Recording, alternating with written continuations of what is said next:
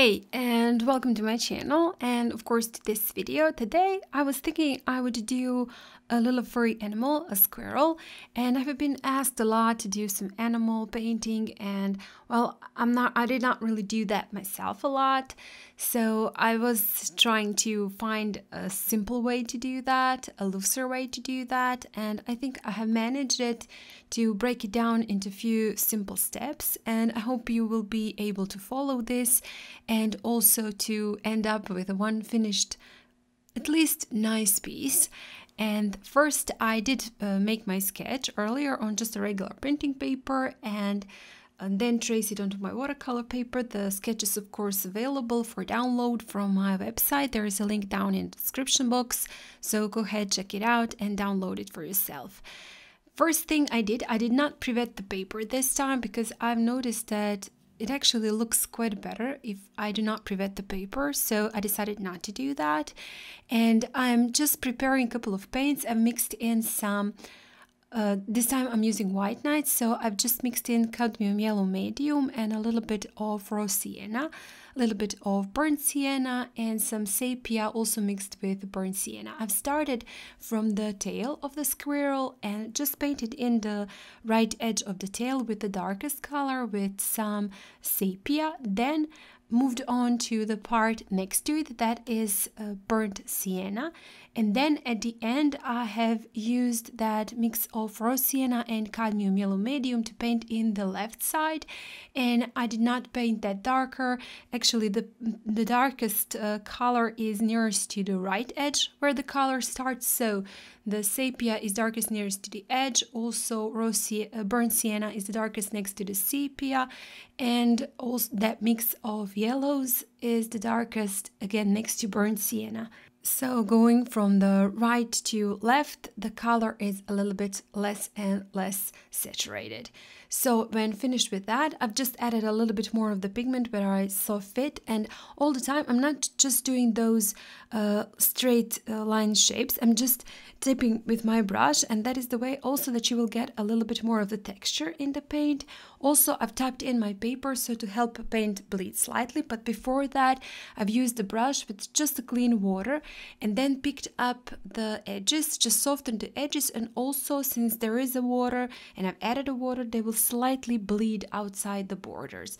After that, I've sprinkled just a little bit salt on the edges, on the left edges where that mix of yellows is, and then tapped in a little bit with a small, very small brush. I've tapped in a little bit of just clean water to pick up the pigment here and there, and when it dries it will give a beautiful fluffy effect. And while the paint is still wet on the tail, I'm moving to the body of my squirrel, and this time I started again. I did not pre-wet. I'm using this quite large brush that has natural bristles, and this is a mop brush. It can hold quite amount of water, so maybe you should use a brush that can hold a lot of water. If you use a maybe synthetic brush that cannot hold a lot of water, you could not get the same effect. Maybe in that case you should pre-wet your paper before adding the paint. This one can hold a lot of water, a lot of pigment, so I did not again pre-wet. I started with the yellow, just tapped it in almost on the entire squirrel, just the part where the belly is I did not. Then with a little bit darker pigment, that's burnt sienna, I've tapped in again here and there, just minding where the darker parts of my squirrel is, and also then added a little bit of the sepia just in the parts where that would be in the shadow. And now with a smaller brush, I'm just adding it a little bit more of the details. Now I don't want a large blobs on my paper. I do want it a little bit tinier details.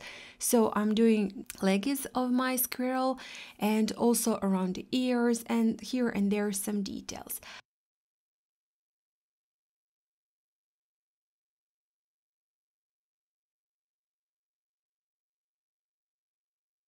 When finished with that, I just left it to dry completely, to salt to do its thing, and also the water. And you can see right now the finished piece, it looks quite nice. I won't be adding anything more to the tail. I like it just the way it is. And this time I've used a very light wash of yellows, and just went glazed all over my squirrel, because I did want to add that glaze. I do believe it just adds a little bit more of the shyness, and the colors don't look so flat when I add a little glaze of yellow on top. Now with the black, I've just added where her mouth are, a little tiny dot on her snout, I think it's snout, and then added, which I've painted also with a mix of very little bit of black and just a little bit of ultramarine, so to get that somewhat a grayish color, grayish blue color. And also same color I used for her belly and also for the eyes.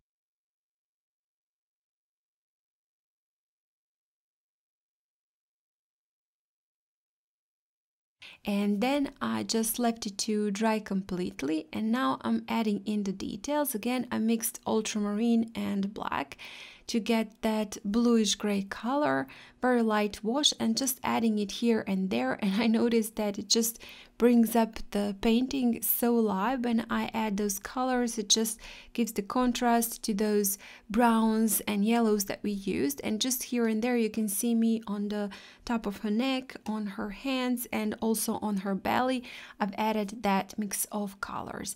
Now again, while the paper is still dry, I did not pre-wet. I'm adding a little bit more of the pigment, a little bit more of the mix of burnt sienna and sepia on the parts that are darkest on my reference, and where I see that the shadows are and the hair is actually the darkest. And again, a little bit more of the details. I switched to a little bit of smaller brush that can hold a little bit less water, so I do not want it to spread so much, and I'm adding some of the lines again for the darkest shadows.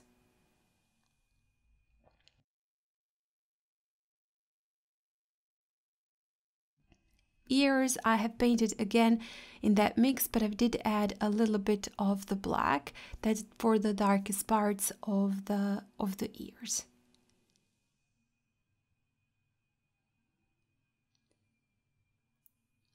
I am painting now the eyes while the paint is still wet around it on the face, but I do not actually advise you to do that, because if you just go a little bit overboard and touch the paint that is get to the water, that paper that is still wet, it will bleed. So have patience. Don't be like me, let it to dry and then paint in the eyes. You can definitely do that when it's dry, so don't be impatient. Use your hair dryer, dry it, and you know, you don't want that bleed. It happened to me on my practice piece, so I was really upset with myself, but I just couldn't help it here. Also, I just had to do it. So just you can see also that one part around her eye is a little bit lighter, so just keep in mind to leave that part also a little bit lighter. Some dry brushing technique again on her belly and on the back of her neck, making it look like there are some hairs.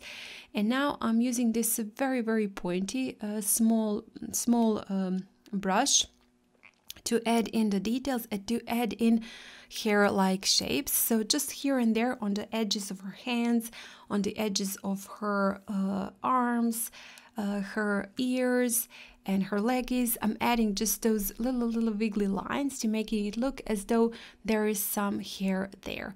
I've painted in the eye now, the darker part, the lower part a little bit darker, upper part a little bit lighter, the snout, and then adding a little bit of that burnt sienna mixed in with just a little bit of Mother Lake Red Light to get this rose color just above that one dot that I did on her snout, and also just above her eye, and doing a little bit more couple of details here and there. Now I'm painting in the hairs, mustaches going out of her snout, and for that I am using that burnt sienna mixed in with a little bit of raw sienna, just a couple of light hairs. And well, I guess that is basically it. I will be doing a little bit more of the details.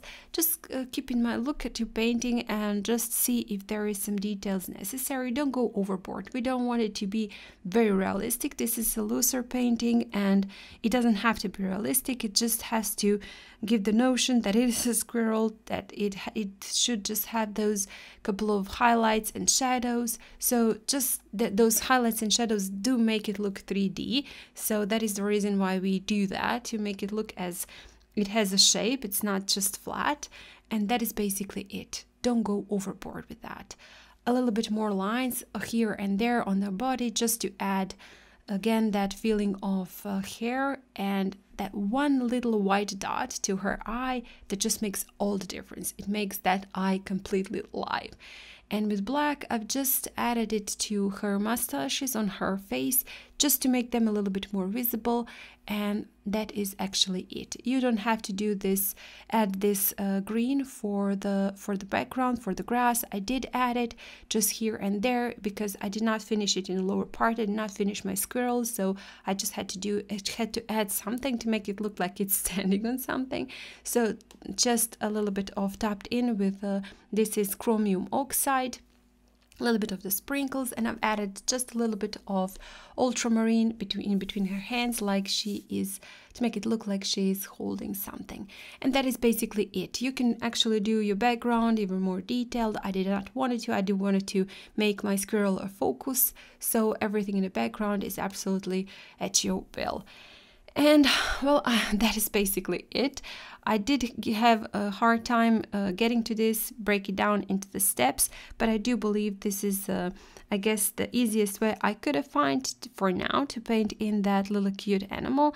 I hope you liked this video. I hope it was helpful to you. And if you do, please hit the like button, share it, comment. And if you haven't still, please do subscribe to my channel. That will really mean a lot to me. Maybe consider joining my channel. That's that join next to the subscribe. I'll click on that, listen to the offer on this side. Again, guys, thank you so much for watching, and I hope I'll see you next time. Bye!